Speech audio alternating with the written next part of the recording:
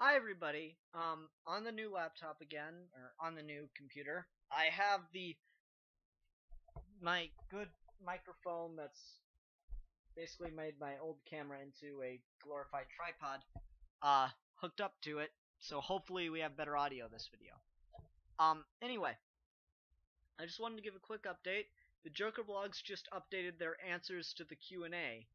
They posted a video announcing they were going to do a Q&A a couple weeks ago, or maybe about a month ago now, and they just uploaded their answers to it. And really great, thank you everyone for asking the questions you did. We got some great answers on this, and the one I was most interested in was answered, and that is that the series is still going to be in continuity with the Dark Knight Rises and with the Dark Knight and the Dark Knight Rises. That makes me very happy. The explanation Andrew DeVary gave in the video was that the last official sighting of the Batman was not the last time the Batman was ever out.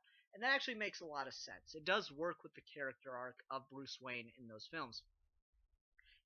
It does make sense for him to have stopped some time after the events in the Dark Knight happened.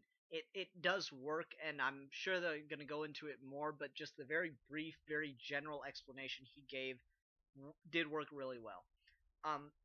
This is purely me speculating. What I think might happen is that um,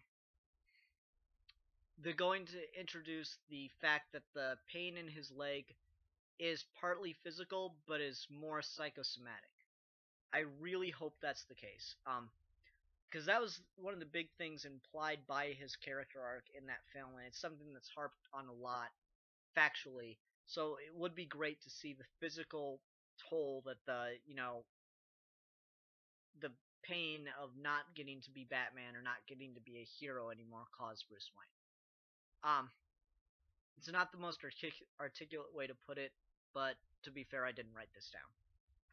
Anyway, so I'm really excited about this. I cannot wait for series 2. They're gonna wrap up further evidence, and then they said sometime in April they'll start posting the series 2 videos. So just fantastic news, everybody. If you haven't seen the full Q&A, go watch it now. I just wanted to give my brief thoughts on a couple of the things they brought up.